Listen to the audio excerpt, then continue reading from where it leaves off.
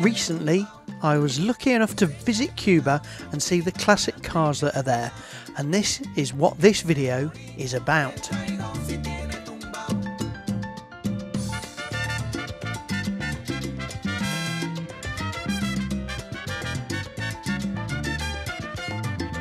When you think of Cuba, along with the tropical beaches, rum and cigars, the other thing that it's famous for is the classic cars that are on the island, most of them dating from the 1940s and 50s. Make sure you stick around to the end of the video, because I actually got the chance to look in the garage of a guy who is restoring classic cars to find out how the Cubans do it. It's incredible how many of these cars are still being used. It's like there's a permanent car show on the island of Cuba. It's like nowhere else in the world.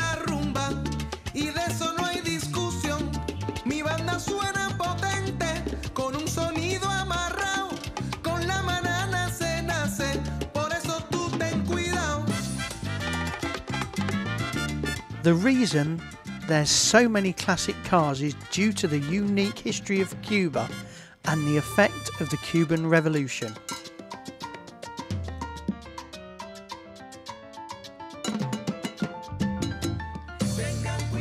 Before the Cuban Revolution in 1959, Cuba was a wealthy country with a thriving economy. As a result, it had lots of imported cars, and the biggest part of them were American, as Cuba is only 90 miles off the coast of Florida. After the Cuban Revolution, trade embargoes were imposed on both sides, and all trade between the US and Cuba came to an abrupt halt. This meant no more cars or spare parts could be bought.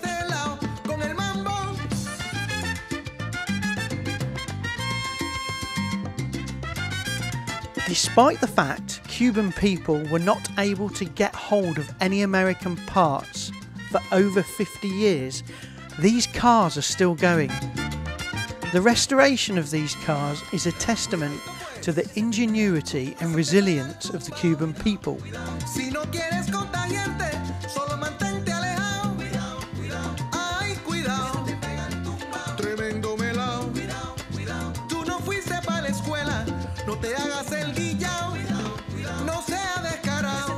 In the face of economic hardship and isolation, they've found ways to keep these cars on the road.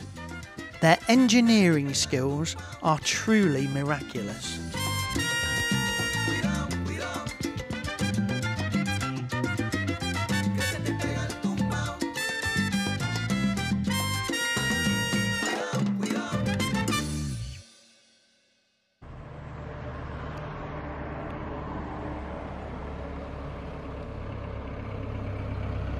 To get some more footage of these cars, we took a ride in a horse and carriage around Varadero so that we could pass them a bit more slowly, and these are some of the cars that we saw.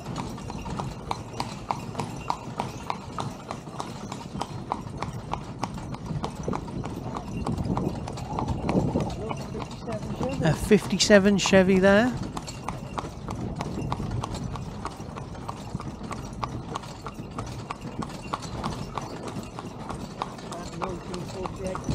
That looks like a Chevy from around 1950.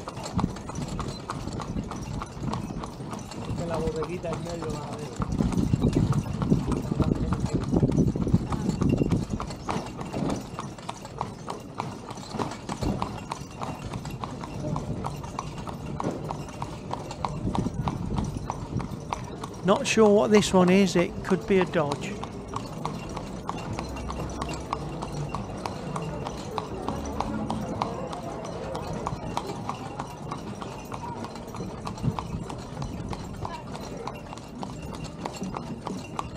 Here we've got a Volkswagen Beetle, a 55 Chevy, and that looks like a 55 Chevy Bel Air.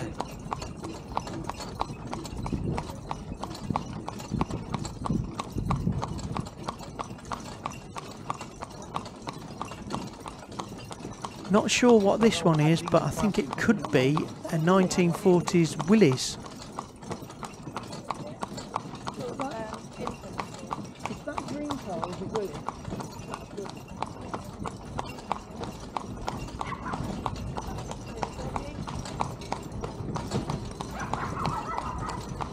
Since the Revolution, some cars have been imported. You'll see quite a few Ladas.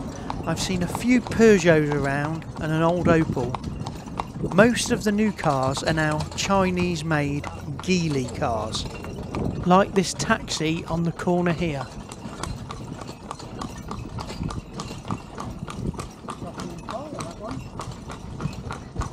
That is an Impala. And this looks like a 1958 Impala. That's an Impala.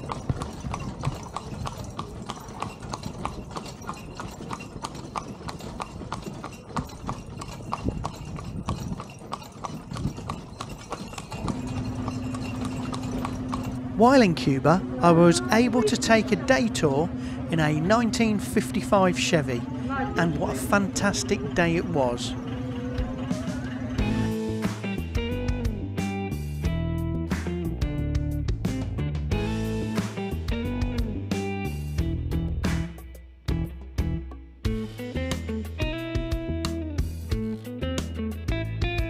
Our guide and the owner of the car is Yodanis, and he'd restored this car over a 3-year period, and now he uses it to provide for his family by taking tourists on tours to see the fantastic sights of Cuba.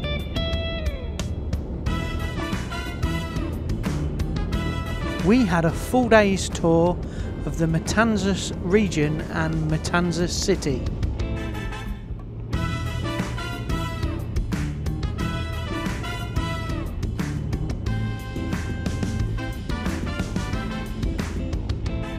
Owning a car in Cuba is not very common. Less than 1% of Cubans own a car.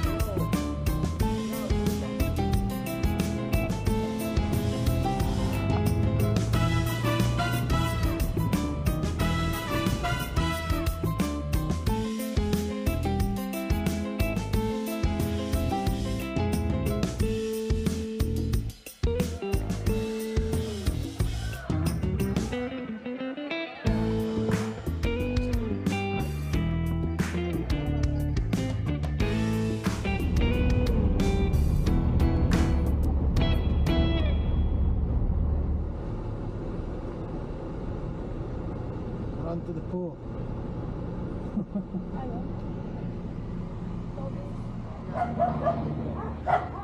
Yodanis took us to his house where he's got a garage that he restored his 55 Chevy in. He's currently working on another car, a 1952 Chevrolet.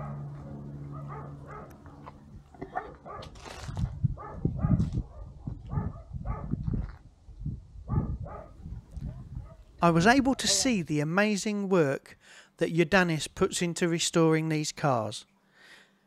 They do not run the original Chevy engines because the parts were unavailable for 50 years, and also the fuel costs are too high, so we can't run them. The engine that's in his Chevy is a Mercedes diesel. He's done a terrific job of modifying the car and fitting it. It looks like it was always there. He's putting the same engine in his 1952 Chevy so that both of his cars are running the same engine. Don't go the destined the carburetor, you know? Yeah. This still works. Yeah. This, it's made in Cuba, the valves. Yeah.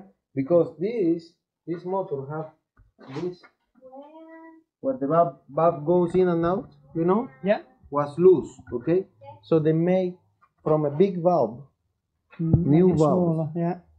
So it's more tight. Now I'm gonna take to another shop and they're gonna put here metal, you know, like how you call that? It's not aluminium, it's a weld. Yeah. But this is handmade, the valve. Wow. Not handmade, you know, artisan made, you know. You see? This is the AC. Oh, the AC, I'm gonna show you how this thing works. This is from the Chevy I told you. Yeah. Okay? General motor. Yeah, So in here now we're gonna reduce it here again more. Yeah. And put some acrylic glue with fiberglass. Okay. So in here the cold air comes here. Okay. So here we'll put 4 round piece of metal with 4 round stuff with a flexible pipe that goes to what you see in my car. So hot air goes inside. Okay. The filter will be there with this green stuff, you know. Brake disc. Look at this one. What the hell? So big, eh? Very big, eh? Yeah. But it's a heavy car, especially when you put 4 or 5 people inside. You need something good to stop it, you know. This is a metal cutter or something. I don't know how they call it. I just take it off because I want to remove the motor. Yeah.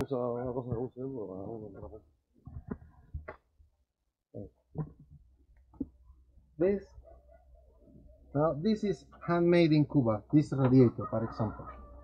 This you find a big radiator. Yeah. So you take it to a certain person and he cut it and you say I want it from Chevy 1952. Then you don't need to worry about that. He know what is the dimensions you need. And now the motor, you know, I need the filter, I need to do a lot of work, you know, still, but already start.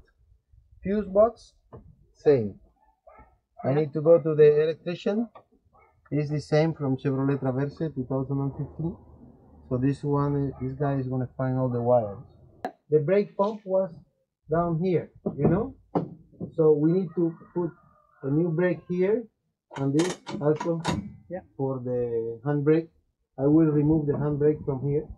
This is to remove. Okay. So the metal is in the good condition. That's the most important stuff. But I think it's going to look good in the end. Yeah, well, look great. Especially. As well as being used as transport, these classic cars have now become quite a tourist attraction. Yordanis was telling me that a lot of cars that had been sitting in garages, neglected for years, are now being done up so that they can be used for the tourist industry or as taxis. The Cubans are rightly proud of these cars. They are part of the country's culture and a reminder of their past.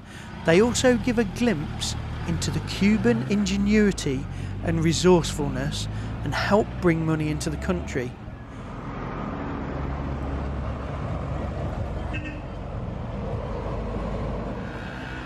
If you visit Cuba, you must take a ride in one of these fantastic cars, or even better, contact Yodanis and book a day or even a multi-day tour with him. A better guide, driver and host you could not wish to meet. His website details are in the description below.